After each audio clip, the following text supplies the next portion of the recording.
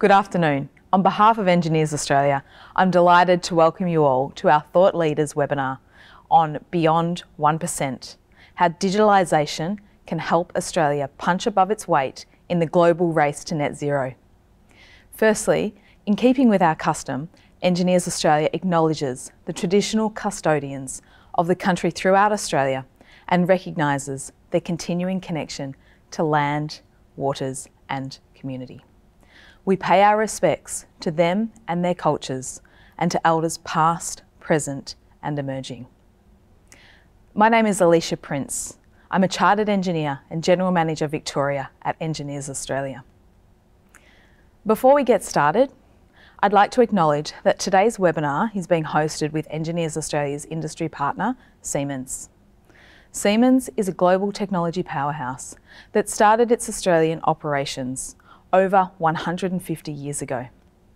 Active around the world, the company brings together the digital and physical worlds to benefit customers and society, and focuses on the areas of industry, infrastructure, mobility and healthcare. I'm now pleased to introduce our guest speakers this afternoon. Axel Lorenz is the Global CEO of Process Automation at Siemens.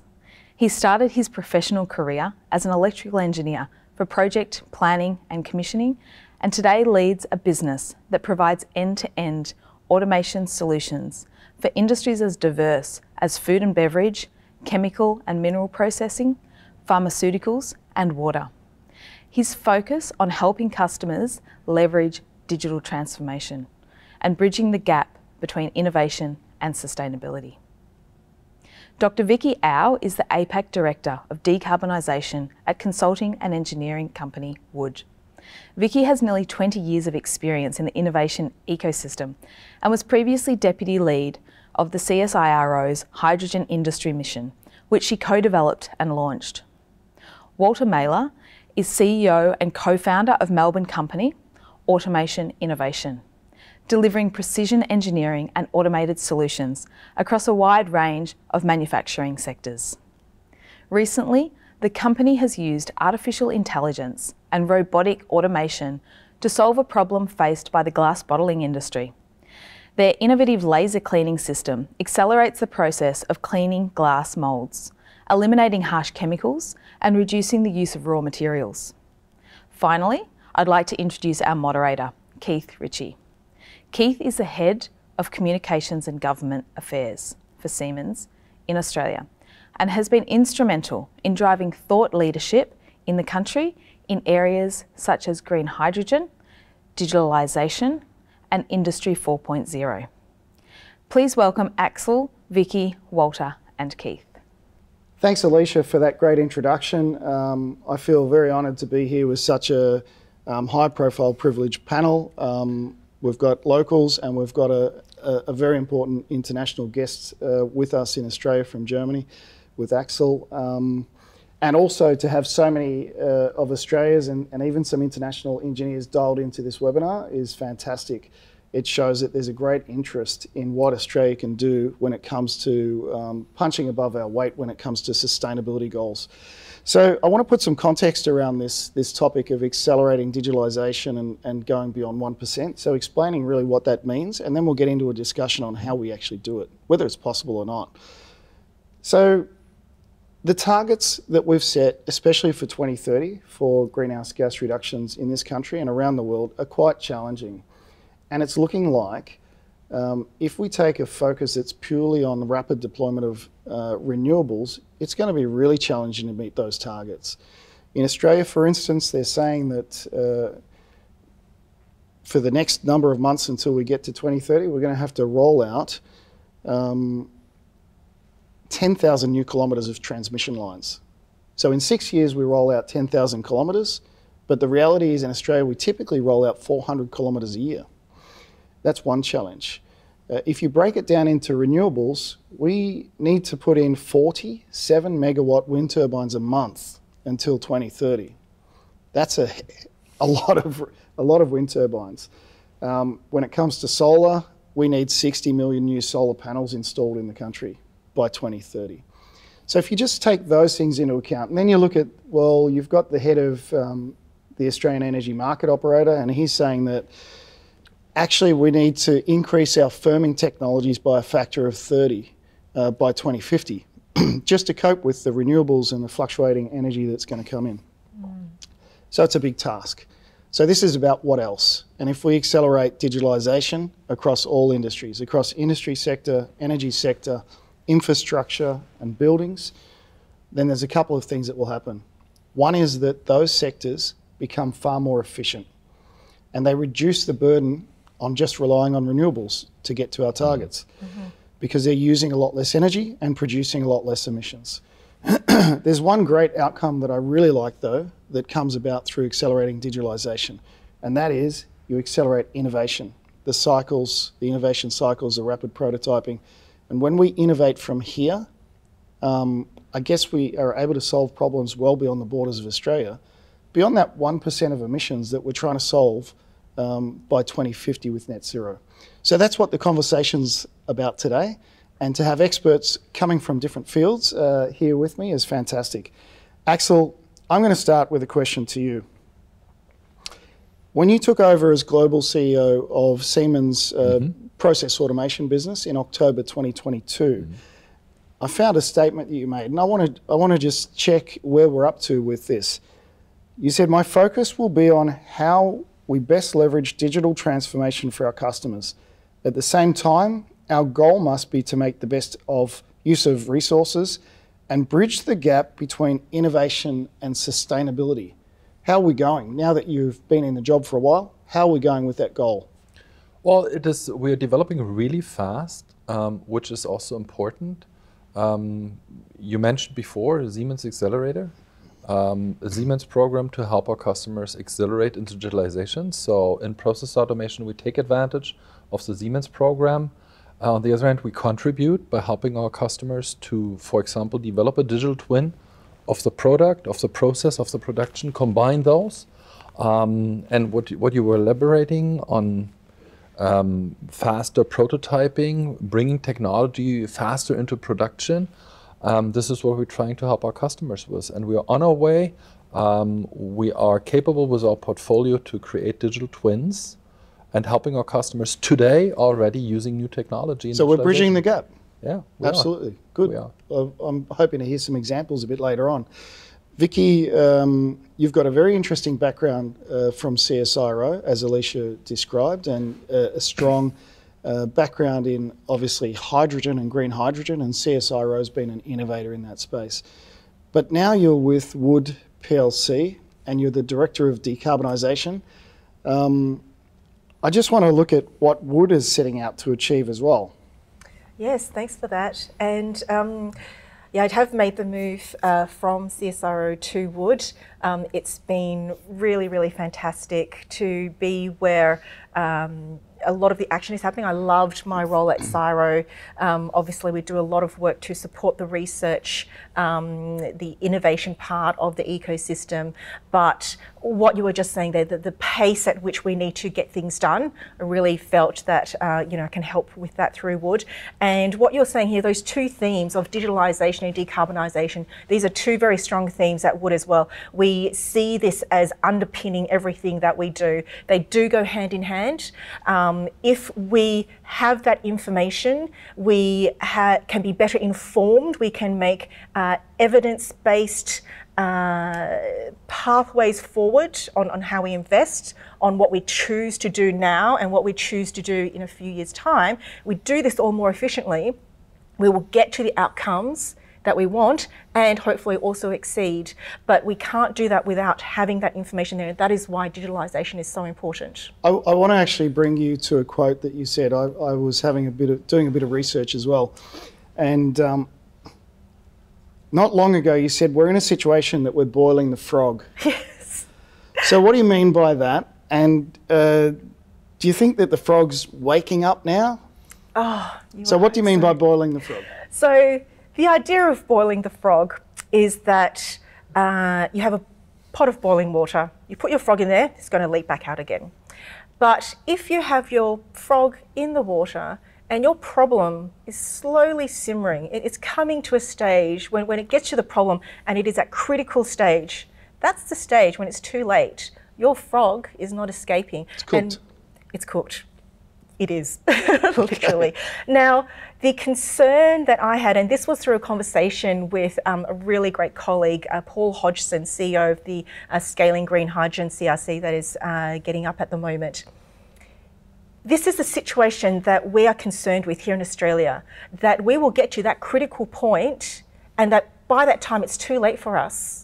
So what can we do now? What can we do to bring forward that urgency? We don't have this burning platform here so much, but we do need to have that in our minds to take action now. But what do we do to take those actions? How do we make those decisions? I think this is where we can talk about digitalisation. So accelerating digitalisation, which leads me to Walter. Walters, you come at this from a very different angle. So we've just heard from Axel.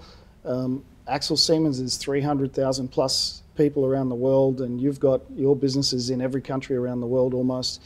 You're operating in 60 countries with Wood PLC, so it's also a large company. Walter, you're an SME, and you represent the 90% of businesses in Australia and in the world.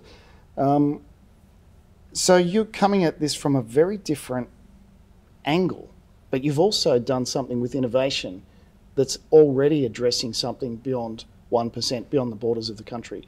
Can you tell us about that? Yeah, thanks for having me and the opportunity to speak today. I guess we are coming at a different angle, maybe on a more micro level. We should say it like that. Siemens and Wood PLC are much larger organisations, and they have the ability to change the course of maybe what governments may think and so forth. For us, we're more involved in the day-to-day pragmatic level of industry. So in particular, I guess, we have been developing automation processes. I've been in this game for 30 plus years going on now, and one of our latest innovations is in the glass industry for cleaning the molds that they make glass containers from, bottles or what you have, and we use laser ablation for that. And it's an extremely efficient way to clean them, but it has an extraordinary amount of benefits to the end user in the way we don't damage the molds when we clean them. So the results of that process are that they don't damage the molds don't grow, and they don't have to put as much glass into the molds. Now, anybody who knows the glass industry understands that it's an extraordinary energy-hungry business to be in. How many bottles are we making a year globally, roughly? Oh, I can't remember the last time I looked at this number off the top of my head, but a typical plant is probably producing somewhere in the region of 6 million bottles a day. Something like globally, we're on track we're heading towards 900 billion bottles a year. We're currently about 700 billion bottles a year. So the impact of what you've done, how much raw materials is saved on average per bottle? Look, it can be anywhere from 0.5 gram to 2 grams of glass. And if you want to multiply the numbers out on that, the physical energy numbers are extraordinary. And so this is what I say when I say we're coming at it from a micro level. By engaging in a micro level like that in industry, it has large ramifications across the globe for energy usage. And you know, I'll just give you some ideas about what that means. If you look at the World Economic Forum's website and you look at their data, we waste as humans 68% of all the energy we harvest. That's extraordinary. So 68% of all the energy we harvest is completely wasted in whatever form that may be. And so if we can affect a little bit of that by doing what we do, well, it's another percentage that we don't waste. Yeah. That's amazing. I mean, your supply chain implications of eliminating the need for chemical processing or ceramic bead blasting and replacing it with laser, that really leads to a conversation about net zero, because there's a big difference between carbon neutral and net zero. And I talk about this publicly a bit, and I find that even though Australia and the world has made these net zero commitments, even though it's legislated, even though it's probably the most significant economic commitment the world's ever made, most people don't know what it means yet. Do do you guys want to talk about the implications on supply chain and what net zero means, why it's important when you're trying to solve climate change? Well, the first challenge that we experience to have, if I may start, is you have to get transparency. If I want to produce a carbon neutral product, it's not only about what we are doing in our production process, how much energy we consume. We have switched already to renewable energies in most of our factories. How much waste we produce and how we reduce that, and how we deal with waste. It is, where do I get my parts, my supplies? Who are my suppliers? What are they doing? Which suppliers do they have? What is the logistic chain? And working with that, we have developed a product, a system for ourselves that we call Sea Green, and we are using that in the industry. I'm very proud that there's a cooperation of the chemical industry called Together for Sustainability. It is more than 47 companies are. And this Sea there. Green enables the measuring of Scope 3 emissions. Exactly, and Sea Green is just helping you to keep the transparency, and not at one point of time. You can continuously monitor, but also edit. You've changed the supplier has changed, has improved on that, on his deliveries for you. You immediately see that in the system, so you can keep track and you have a documentation. It is audited, it's very safe. So that is something we are doing in order to meet the challenges that we have with that overall challenge of carbon. You'll be pleased to know that in Australia we've also run the first pilot of Sea Green with the food and beverage sector. Very good. And that's just been completed. So that was a first in the Southern Hemisphere, Absolutely. if not the world. It's really good, because you can't achieve net zero if you can't measure your Scope 3 emissions. Right. Axel, I wanted to ask you also, in 2023, the World Economic Forum recognised the Siemens Armberg factory as what they call a sustainability lighthouse. Now, this was, they described as a combination of Industry 4.0 level technology, combined with ecological and environmental and efficiency gains inside the factory, but also in the supply chain. So is Industry 4.0 connected to our ability to achieve net zero? Absolutely. If you don't have the transparency on what you're doing and how you're doing it, you don't have the transparency you need to optimize it. You don't have the information to simulate that. And our factory in Amberg is just a very, very exceptional example of getting that transparency and getting that data. Of course, we are striving also in other factories to achieve that level. There is a great factory in Erlangen for motion control. We are doing our job in Karlsruhe for our manufacturing there. The factories have different requirements because they're doing different products, but we're all striving for that. But of course, Amberg is rightfully a lighthouse. We're really proud of it. Very good. I want to jump to a topic that I know that Vicky is very close to your background and heart, which is hydrogen. So Australia seems to have an opportunity with hydrogen, and I know Axel as well, you have a global leadership role in hydrogen, which I'd like to understand more about. So how important is hydrogen to Australia's future with renewables and achieving these targets? So hydrogen is probably most easily thought of as being one of a number of low emission, zero emission solutions that we think about for substituting for, replacing some of the more fossil fuel based ways of doing things that we have now, and not just fuels as an energy carrier. There's a lot of talk out there at the moment about hydrogen and its potential. And I know that Germany is one of the leading countries developing into this, looking at it for the steel industry, obviously, and, embedding that in as part of products. And here in Australia, we have an abundance of solar, we have the wind, we have carbon capture resources available to us. So it also makes sense for us to think about hydrogen, and there is that opportunity there.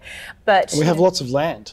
Huge. We have land, we do have land, but we do also need to think about Indigenous titles as part of that. So yes, there is land, but not to think of that as being that, you know, it's just available to utilise. No.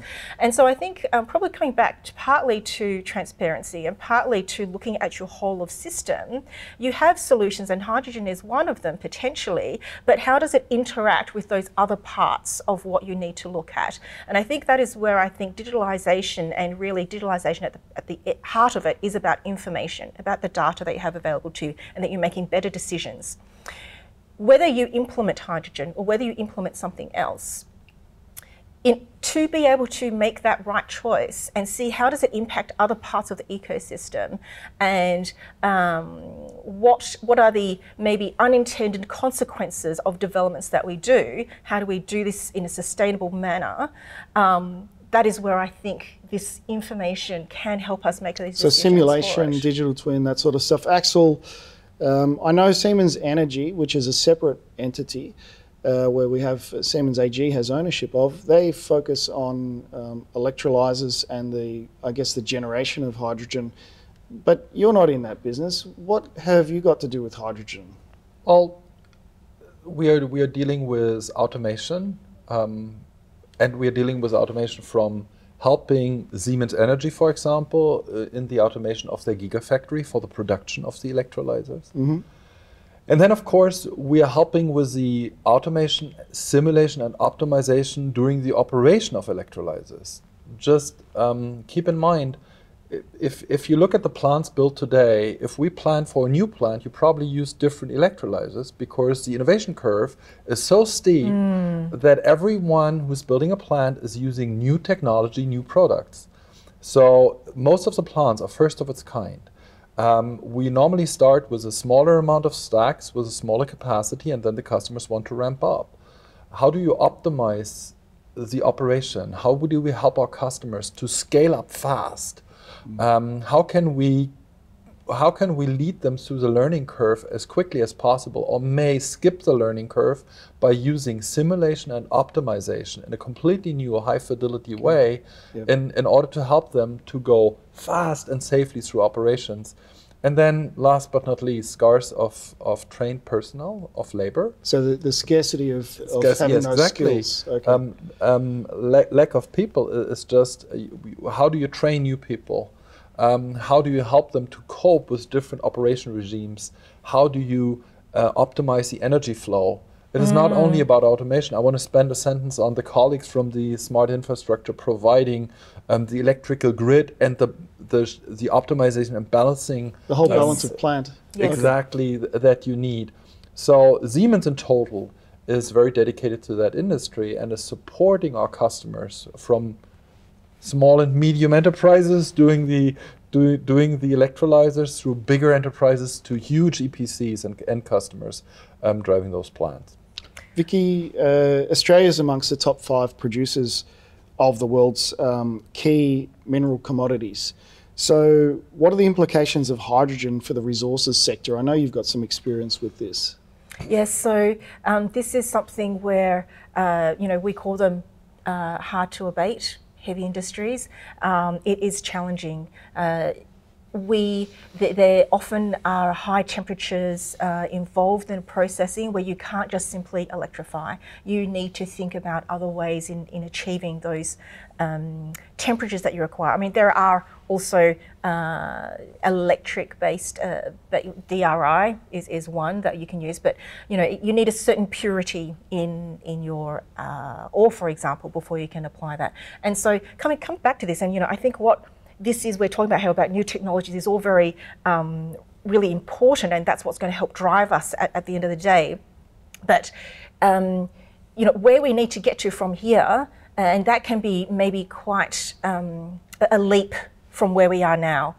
And coming back to, I think, what you were talking about, wastage. What can we do with existing assets? What can we do with how we're currently operating to make that more efficient? And this is probably where some of this is coming in with the commodities that you're talking about. There's a lot that we can do. At the moment, we're using high temperatures because we are melting dirt we are turning that into a slag. Now, those temperatures required for that in blast furnaces is very high, very energy intensive. And is that really necessary? If we can do some of that beneficiation processes, make that kind of optimize those parts of the process, reduce the energy required, and then we can bring in DRI, which is electrified, to help with the final processing. You know, these are smarter ways that we think about all the ways that we can help reduce our energy consumption, not just continue to think that we need to have an ever increasing energy demand. So when I think of net zero, it's exactly in line with this. Almost everything I think of has either plastics or steel or glass or critical minerals of some sort involved in that. And that's my product. Eventually, in a net zero world, every part of the supply chain that goes into making whatever it is that I've got, that I'm making, that is my product carbon footprint. So steel and hydrogen is a conversation that's taking place around the world rapidly right now. Why is that important? What does that mean? Well, I'll start off with this, but I'm sure that you can both come into it. This future energy system that we're talking about, when we are talking about solar panels, when we're talking about wind turbines, we're talking about electrolyzers and batteries, this comes into what you were saying just before about critical minerals. Critical minerals, they will underpin all of that. Yep. And we need to think about beyond just the equipment that we have for that. We need to think about the long-term sustainability of those products. And I think circular economy is something that we need to think about here as well. How recoverable it is, those minerals. We need to think about this in a more sustainable way, that we will be requiring all these critical metals. We require more steel than ever before, potentially for this infrastructure that we require. But how do we make that sustainable? So how do we make the steel by using less energy? Does hydrogen play a role, or can hydrogen play a role in this topic that we hear about, green steel? Hydrogen will play a role. We think about it with green steel. It comes in as part of the process. And currently, you know, we are using, for example, the infrastructure for the steel industry has been built for gas. And we have thought about how hydrogen can potentially be introduced as blending for part of that, but that infrastructure may not necessarily, you know, hydrogen behaves in a very different way. And what the impact of introducing hydrogen into those assets on that existing infrastructure is a very big problem at the moment. That was one thing that CSIRO was involved in. There is the HILT CRC, the Heavy Industry Low Emissions Transmission CRC, looking into some of these problems with billions of dollars of assets and infrastructure. How do we help decarbonise that process by introducing it? But what are the kind of potential effects of that? Certainly something that Germany is very much looking into. Depending on the source or on the type of steel you're making, green hydrogen comes into play. We're automating the first plants with customers. There's one coming up in the United States already.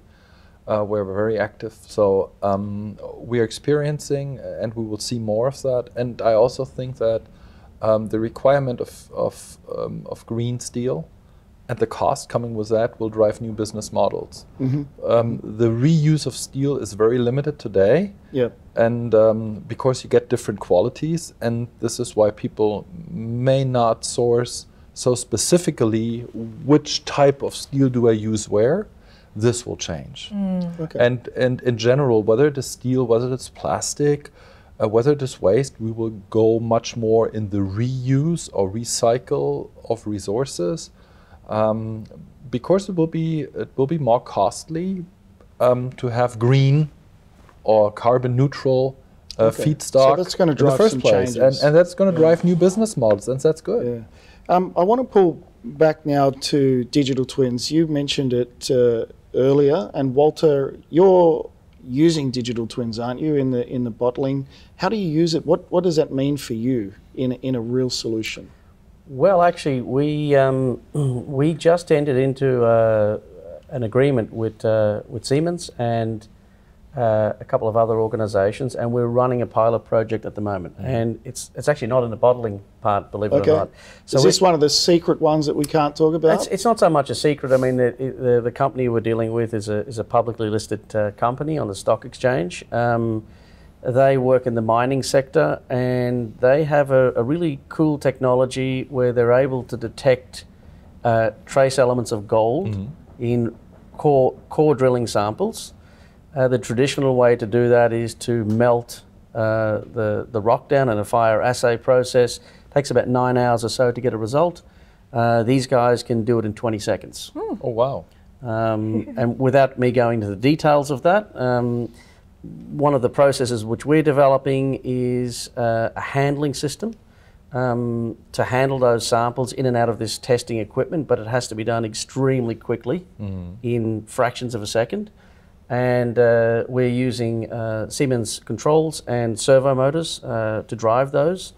And as part of that process, we have digitally twinned the whole machine, and we are looking for split seconds in optimization because their business model works on they get paid per sample.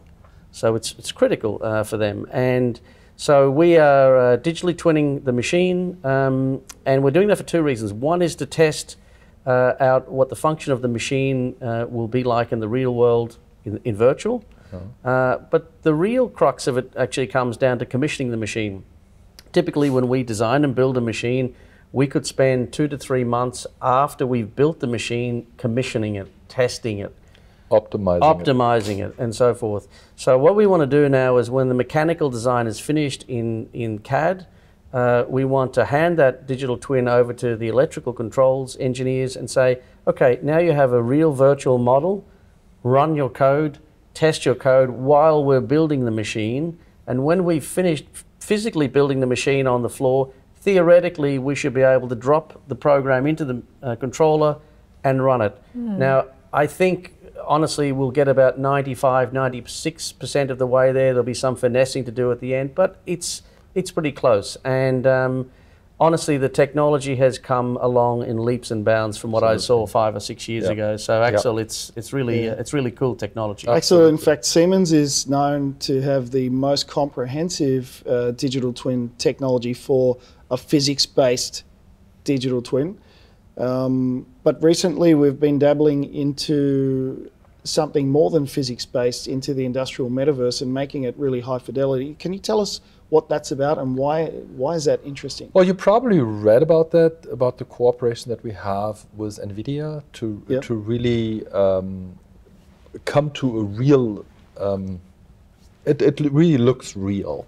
So it doesn't look like a representation of a facility or a product? It is real, and if you want to, if you want to go beyond the first simulation and get started, if you really want what you said, to get 95, 96% done and optimized in a virtual world, this is when you need the high fidelity and the high level of optimization. And then another topic which is underestimated, which is not only the looks, it is more about why does it look so realistic.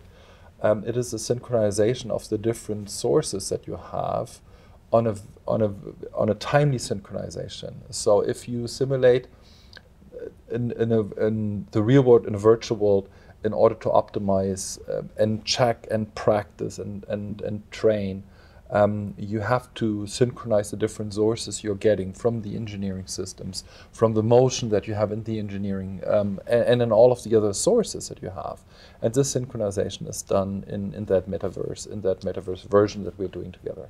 So another thing I actually read about was a simulation or a digital twin of a robot arm. And through this digital twin, we were able to remove 65% of the weight, 82% of the components. It was 80% shorter time to put it together. And it's designed using a skeletal structure that can only be 3D printed.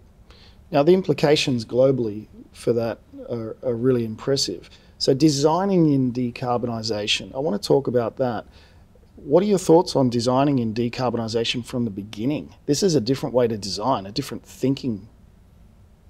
100%, yeah. It's the technology is called generative AI, and there's lots of different names, different packages have different acronyms for it, but effectively we are entering into an age now where traditionally the method is that an engineer would design a part, they would try to optimize it as best as possible, but you know, it's most machine parts are fairly blocky. Now we have functionality in CAD packages where we can actually put it through a generative AI process. We can do an FEA analysis, and the FEA analysis will tell us where the stresses are in that particular part, and then we put it through this process, and using that stress analysis, it will remove systematically pieces of the part that are not needed. And it's quite organic. When you look at the part, it's quite an organic piece that comes out. And so then you can go through the process of removing those parts. But you can go one step further than that, because then you have to machine this part in a CNC machine. And so when you remove the parts, you want to make sure that the angles and corners that you're putting into the part are not too tight, because if they are, you might have to do multiple processes to machine that part. That also consumes a lot of energy. So what you should do is optimize the part so you use one machining process to remove the material. And so, you know, this is coming back to my statement before about looking at the micro detail. And it really is important to understand that while the macro can be driven by government and large organizations, the micro has to be driven by individuals and individual organizations. It's super important, but it's a great technology, and I think it's only in its infancy. We will see that accelerate, I would imagine, quite rapidly over the next 5 to 10 years. It's going to be really big. Yeah. And to spin that a little bit further, if you think about 3D printing, if you think about the digitalization and the digital twin we have today, we kind of cut off the whole logistic process, because we send a file over the world and print it somewhere else. And we don't have to ship parts from one part of the world to another part of the world, which is also reducing the CO2 footprint on the logistic field. But is the 3D printing heading down that path that it's good enough to do that? Like it used to be. Oh, it's already there. So Okay. we have 3D printers at our operation where we 3D print powdered nylon parts. They are as strong as machined nylon parts, and we use them. Currently we have a machine which we're building in our factory, and the tooling on that is made from these 3D printed nylon parts, and we are 3D manufacturing, 3D printing and manufacturing. And by the way, this is going to reduce the steel we are using. Yes, yes, you only use the materials that you require. We had this at CSIRO as well. And the ability to, so for example, I'm thinking about a catalyst scaffolding that was done with 3D printing, and you use less catalyst, but it is a more efficient chemical process as a consequence, because of the utilization of AI combined with machine learning, combined with 3D printing. But you know, you have machine printing as well in other areas. You know, for bones, for replacements in the body, it's yeah, definitely it's come a very, very long way. So we need the brightest minds to be doing this. This is not a limitation of technology anymore. This comes down to what we can come up with in our own minds. Is that so? Designing that decarbonisation requires a different way of thinking. How do we get there? Well, I think you know, and we're talking about more advanced technologies, or you know, newer technologies today, but you also have to go back and look in each individual manufacturing organisation, let's say, and I'm more swayed towards manufacturing because that's what we're in. You could go through every factory on the planet and look at all of the motors that run in those factories, and I would guarantee you they're 2 to 3 times larger than what are actually required. And people are running those motors all day long and using an enormous amount of energy that they don't need to be using. So you could start there. You could start optimizing motors in factories. You could look at conveyor systems that run constantly all day long with not much product coming down it. So why not put some controls and sensing in place to stop the conveyor when you don't need it, and then start it when a product does come along. And I am sure that if you went through all the factories in the world, you would see an enormous amount of inefficiency. So there's a lot to be done in the industrial sector. I guess you guys can comment on some of the certainly things. something. Oh, sorry, go. I was watching something earlier today where Axel was speaking online, and it was about a PCS Neo controller. So it's not just about our technology helping others to reduce their footprint, but we've actually redesigned it for a lower footprint. Is that right? Yeah, that's right. So what's that look like Well, now? as I said, using different components, we choose chipsets that have a significant lower energy consumption.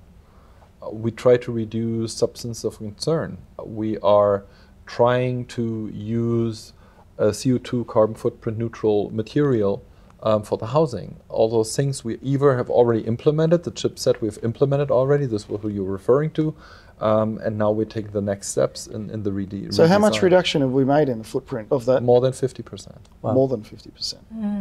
And we have the most carbon neutral controller and the one with the lowest carbon footprint and the energy consumption in the market. Okay. That's amazing. Can I come back to Yeah, something? We have been talking a lot about technology, which may, again, I think we've touched on this, utilising existing assets better. A major part of what we can do to drive this change is how we currently operate, and the again, linking digitalisation with decarbonisation and the designing, as you say, with existing factories, with existing operations. How can you get more out of those assets already? And there's embedded carbon, there's embedded energy in that. If we can get more out of that, we talk about electrification, we talk about hydrogen, we talk about carbon capture, but really these are capital intensive. Many companies, businesses will consider them to be risky investments, and the business cases you need to make for them and the cash flow that require. You can get 10, 20, 30% from low-hanging fruit, from Absolutely. more from your existing assets. That frees up cash flow. It gives you political capital with your stakeholders to then invest in some of these more, bigger bets of electrification, hydrogen, CCS, and so forth, and drive that final 70%, 80% from those technologies, and partnering with technology partners to trial some of these more emerging ideas. They're all great ideas, but in reality, in implementing, to get those business cases up, you don't want to have this situation where you've got to stop and go, well, this is too much for us, it's too much change. Deal with what you have now. There are easy ways to do it, and digitalisation, transparency of information, this is how we can help you make those decisions that you can do today to make those changes. And bringing back to circular economy came up earlier, and that sort of leads to that topic. In Australia, 20 million tonnes of waste go into landfill every year. I think globally the number for recycling is about 13%. It's not much. But Axel, you have a zero waste policy already in the factories you're responsible for. We're not 100% there. We're 100% at the renewable energy. At the waste, we're not 100% there yet, but we are striving towards that by 2030. So by 2030, you will have zero waste. That's our goal. That's incredible. I want to sort of bring this to a close because we're talking to engineers here. What sort of, and you've all got STEM skills. The biggest topics in the world today are going to be solved by people with STEM skills. A lot of people in authority, in government, do not have STEM skills. And I want to sort of understand what drove you into these topics yourself. I think, Vicky, you're a physicist. You have a PhD in physics. Training. I'm a practicing one. So we have a global CEO with a PhD in physics as well, Dr. Roland Bush. So it's why? I just say why. Why did you go down that path? Why physics? Well, I think from a young age it was wanting to understand why things are the way they are. The laws that govern us, how everything works around us in the world. That was my passion, and I think from that is that curiosity. It's that wanting to understand, and then kind of the later application of this. Well, how can I use that to help solve problems? And now I don't do that myself. I'm not as smart as many of the people that I work with, but it is you only have a PhD in physics. But they are the people actually coming up with the solutions. I promote them and tell their stories, really. So that's probably where my passion comes from, and to really try to put that to something, that curiosity, how can we be better? How can we do better than what we are now? That's probably where I'm coming from there. Walter, why did you go down this path? Well, that's a long story, so I'll make it quite short. Yeah. I've always had an interest in how things work, much the same. Much to the disgust of my uncle when I was a small boy. He was a fireman and he had a Motorola pager, and I pulled it apart. It was a very expensive pager back in the day. I think it was worth thousands and thousands of euros. And I pulled it apart. Of course, I couldn't put it back together again, and he was quite upset with me. But I did learn what was inside a pager, and so that sort of stoked my my senses into, you know, how the world worked, and I've always been like that. And I've worked in many different industries, from the textile industry through the food industry and so forth.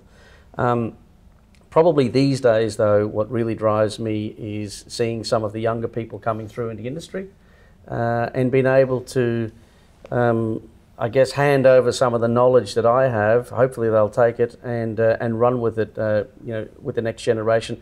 Certainly today, though, it seems to me that it's the most exciting period. And, you know, our forefathers probably thought this back in the 40s or 30s, but I would say the acceleration of technology and where we're heading to at the moment is astonishing. And in the next 10, 20 years, we're going to see some amazing things. So, yeah. Axel, how did you land here? And I know Siemens talks about one of our strategic priorities is growth mindset, which is really about this continuous learning angle, problem solving, lateral thinking to solve problems. How did you end up in the place you're at with STEM and the skills that you've got? Like Vicky and he said, it is a curiosity about solving problems, helping customers, and an opportunity to help customer also is an opportunity to solve something and make something work. And I really wanted to see things how they work. And I enjoyed working with people all my life. And being in a company like Siemens is just very fortunate because you are allowed to do different things along your career. You may change significantly into significant different roles, staying with the same company. And I've enjoyed that. And that again, doing different things, learning, you know, building a network of people with different experience and backgrounds is about growth mindset, because it is staying open and then connecting the dots for the better solution or for the better outcome for our customers and partners. So that problem solving and thinking of different ways to do things, I want to share an example and just see how that resonates with you. I've got two examples I want to share from Australia that I would consider to be beyond 1% examples. One is, in South Australia in particular, they have a certain type of seaweed, and CSIRO had a role in discovering this as well, that when you feed this to cattle, it reduces the methane that comes from cattle, which is mainly through the regurgitation, the burping. It can reduce the methane by 90%. Now, the context of this is that we think about the things that are right in front of our faces, usually the sexy things, a car, and we think electrification of cars, and let's go that way. And I started to look into this, and I found that cars represent 6 or 7% of the world's emissions. So the path we go on to electrify cars is a slow one. We'll get there. We're going to reduce emissions eventually. But what else? And then I look at cows and I say, okay, hang on. How much emissions come from cows? The meat that we eat, that's something like 12%. And a car and a cow are virtually equivalent. One cow, one car, in terms of their emissions. If we can solve this through what we already have in technology today and reduce the cattle emissions by 90% without affecting anything else, that has a bigger impact on the world than cars. There's one example from Australia, which is beyond 1%. The second one is the fire season's always on somewhere in the world, and it's a big topic in Australia. At Hanover Fair this year, we had one of our colleagues come and present on the Siemens stand, and he, with Siemens, has developed the world's first automated fire loading system for fire retardant onto aeroplanes. And this is a big deal, and it saves 50% of the time to load a plane to fight these fires. Now that's a no-brainer when you think about what happens when trees burn down and they produce oxygen, they store carbon, etc. There's more than that, though. Just the savings while the plane's being refueled in one airbase in New South Wales amounts to 35,000 litres of jet fuel saved a day, which is 9 tonnes of CO2 per day, every day of the year in one airbase. So there's 2 examples of beyond 1%. I want to get your response to that, and I want a closing comment about, I guess, advice that you'd give on engineers and their role in helping the country go beyond 1%. Who's going to start? Up to you. Oh, maybe we'll go this Ladies way. first. Ladies first. All right, okay. I guess for me, the theme that I get from that is the inadvertent benefits that have come from it. Things that you didn't even realise that also deliver positive impacts elsewhere. And that, for me, is pretty much about this problem that we have, this journey. It is multi-dimensional.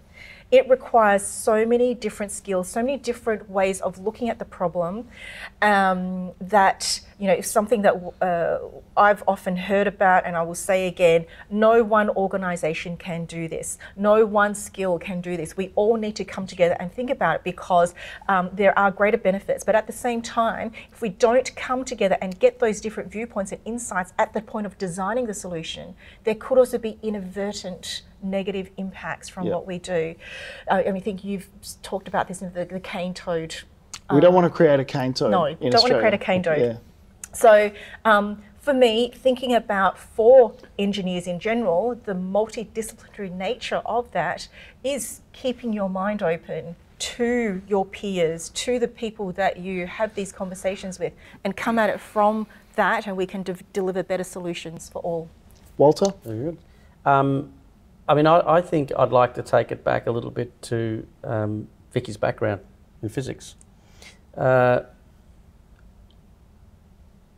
mean, they're both wonderful stories, and I'm sure there's hundreds of other stories like that around the globe. If you're a young engineer and you're thinking, or you're thinking about getting into engineering, and you're thinking about your field, you'll go through the traditional training at university, and you might do a bachelor's or a master's or even a PhD like Vicky. That's just the start of it, and it's by no means the end. And so what I would say to you is to question everything, and don't be locked in because your lecturer at university told you something was one way or the other. That's not what science is about. So science is about questioning everything, thinking about it fundamentally. Go back to fundamentals, always fundamentals. The equations and the maths you can look up at any point in time in a book or a Google or ChatGPT, but always go back to fundamentals and think fundamentally. Axel? Well, to build on that, start in the first place. We need the engineers. No matter if we talk about artificial intelligence, ChatGPT, large language models, whatsoever, we will need the engineers to think about a problem and coming up with a solution. The second topic is speed over proportionally matters.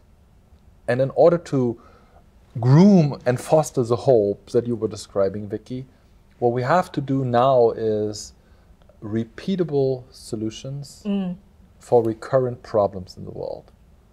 The firefighters were a good example. Now we have to roll it out. And the good news is, after presenting on the platform in Hanover, he's now been asked to support the EU with this same product, and it is going to be rolled out from Australia to other parts of the world. So what I really like about my job, I'd like to work with the young people to support developing together in a network. No one can do it alone. No, we have to build partnerships, we have to build networks, we have to build platforms where people can exchange, where we come together with different experience and different capabilities, and then find those solutions and scale them. And this is what is great fun for me to work with and live with. And I think this is why there are good reasons to have hope. Excellent. I think Fantastic. that's a great note to finish on. I'd like to thank all the panelists. Thank you very much. Also, I'd like to thank all of the engineers from across Australia and potentially around the world who dialed into this session today. Thank you, and we'll see you next time.